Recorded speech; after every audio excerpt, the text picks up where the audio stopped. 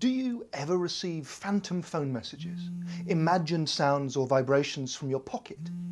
Do you sleep with your phone within arm's reach, like 90% of under-30s? You might, like more than half of Britons, suffer from nomophobia, anxiety at being out of phone contact. Your body is trying to tell you something, and it's not good news. If your phone is switched on, the very act of not checking it puts you under pressure. Your brain is unconsciously eager to handle your device, and suppressing this takes effort. In a famous 1996 experiment, psychologist Roy Baumeister allowed some volunteers to eat a display of freshly baked cookies, while others were told to resist temptation. Later, those who had resisted gave up more than twice as quickly as the others when faced with a difficult task. They simply had less willpower left. We've seen this result time and time again. The very act of resisting temptation takes a toll. And this matters a great deal when it comes to technology. Are your unread emails hovering in a background browser tab?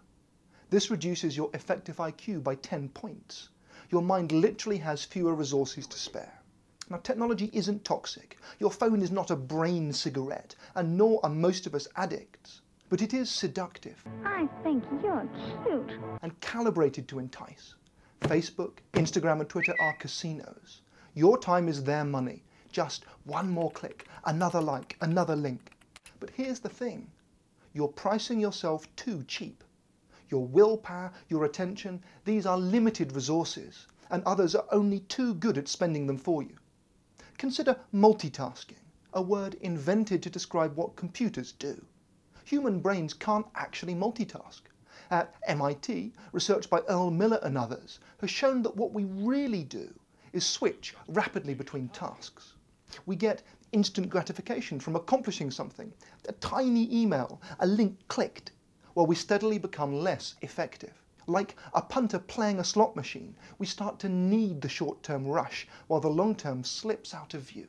When faced with a difficult question, writes Nobel laureate Daniel Kahneman, we often answer an easier one instead, usually without noticing the substitution. Don't let your life become a series of answers to questions that aren't worth answering.